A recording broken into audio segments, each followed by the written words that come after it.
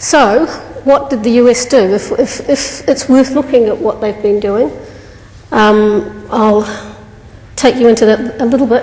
In 1996, sorry? I just have a little question. Yeah. When you're talking about the coming up benefit, was it being female or Māori or under 20, or was it those handed out? Well, that's a direct quote from the research, so it's or. Or, so yeah. it might be female and Oh, sure. males under Yeah. 20 or Yep. Māori. Yeah. Okay, so yeah, the US reforms, most of the US reforms actually revolved around solo parents.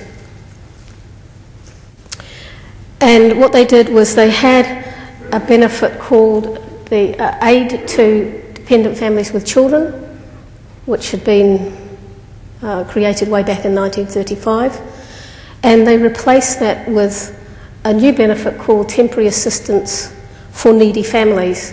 I think the fact that they put the word in there, temporary, really embodies the intent of the new policy, and that was to change the expectation that welfare was something that was long term, it was something going to be in the future, something that was temporary.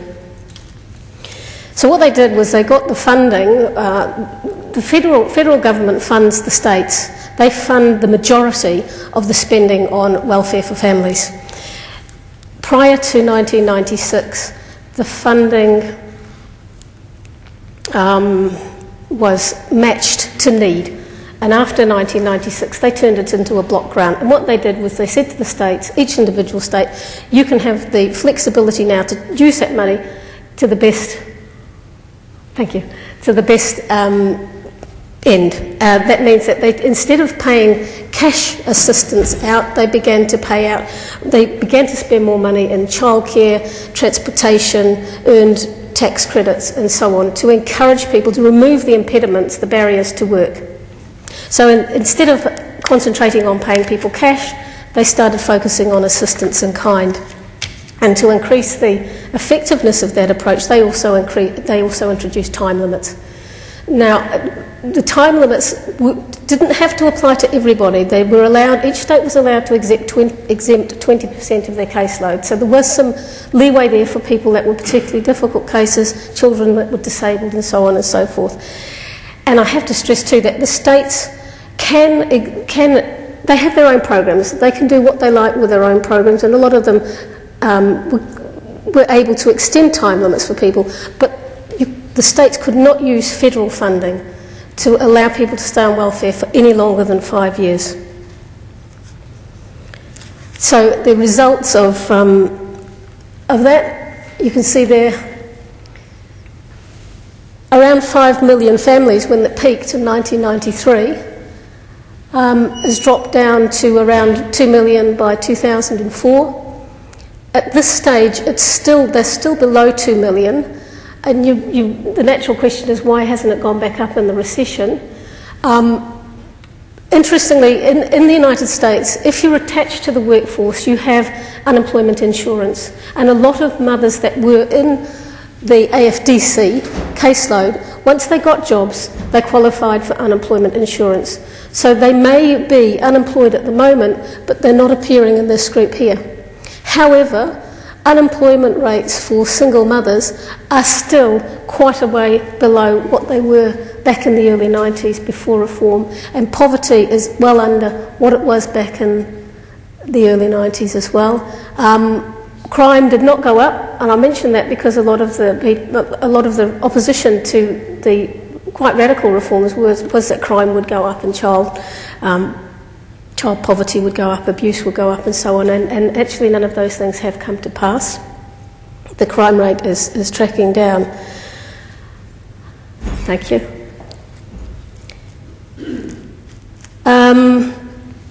But it would be misleading to say that it's worked for all families.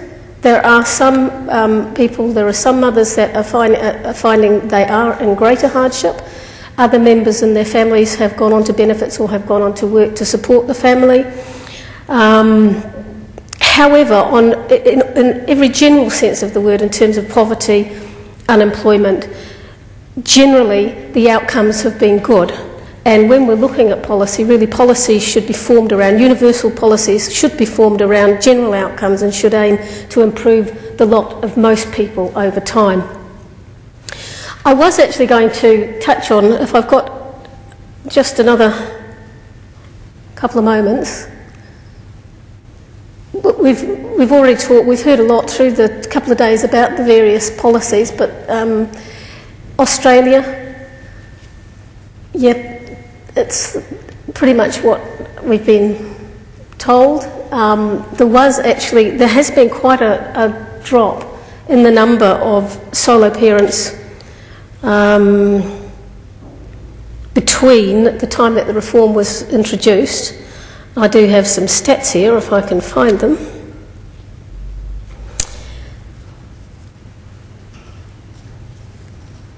No, I don't have them here. There was about a 20% drop anyway, you would be able to confirm that. There's about a 20% drop of solo parents who were on their parenting payment. However, some of the drop is due to people being deflected onto the New Start allowance, the unemployment benefit. And I've got some information about the United Kingdom. Again, the work testing has dropped to 10 and it will reduce to 7 in October this year. The UK, they're not doing what the Australians did with the grandfathering. They are moving people over straight away. Once they come under the work testing regime, they move on to the job seeker allowance, which is the equivalent of the unemployment benefit.